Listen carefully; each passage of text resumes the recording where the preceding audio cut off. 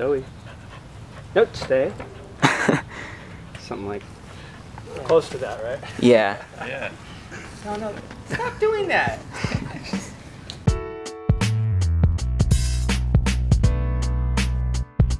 Hey, what's up guys, and welcome to my production journal, the show where you get to see my week...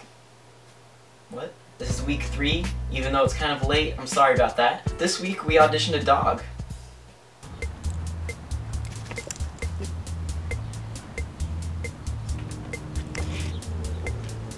Oh! Oh! Zoe. She doesn't trust that thing. Zoe. Zoe. Come here. Come here. Stay. There we go.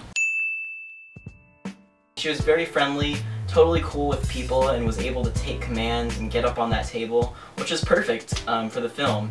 She was even able to howl on command, which was amazing. She did get spooked when that green screen almost fell on her.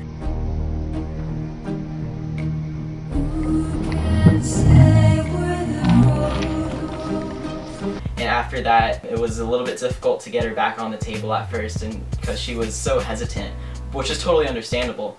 But that's just part of working with animals, you know. But she seems great for the part. Alright, as promised, we also got to check out the Sony FS5 last week, so here's a little bit of that. Okay. Yeah, that's frustrating. Yeah.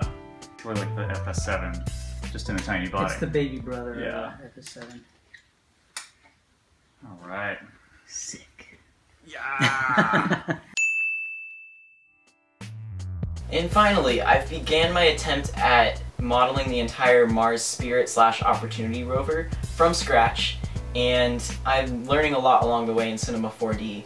A lot of times I run into roadblocks where I have to model a part that I don't know the technique to create that, so I have to look up a YouTube tutorial and learn.